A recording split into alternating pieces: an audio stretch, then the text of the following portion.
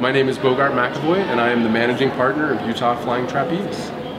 The way that I got into trapeze was about 4 or 5 years ago. I was on vacation with my wife in Santa Monica, California, and we actually went to a trapeze school very similar to ours and took a class, and honestly from the very first class we just truly fell in love with it. We were, I think, in Santa Monica for about 4 or 5 days, and I think we did 6 classes on that trip.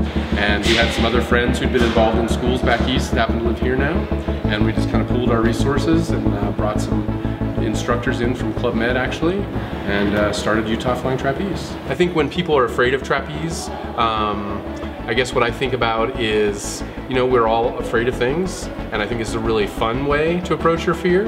And I think that, you know, having a fear of heights is very healthy, and you should respect heights.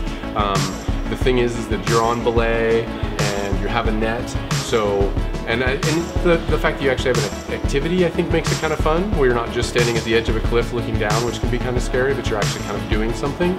So I think it's a really great way for people to face their fears. So the way a flying trapeze class works is we do about 10 minutes of ground school. We kind of instruct you verbally on what you're going to be doing. We actually have a low trapeze bar that we then show you the move, show you the trick you're going to learn, which is called a knee hang, and then you do it yourself.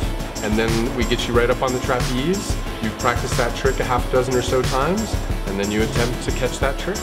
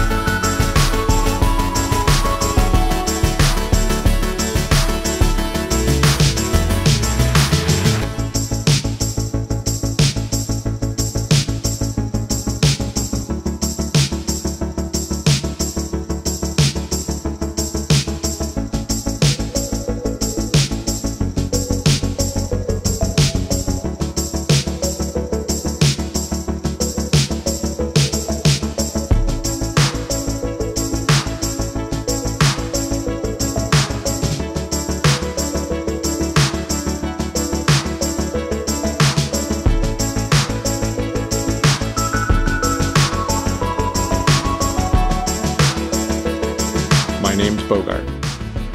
Life's an adventure. Stay daring.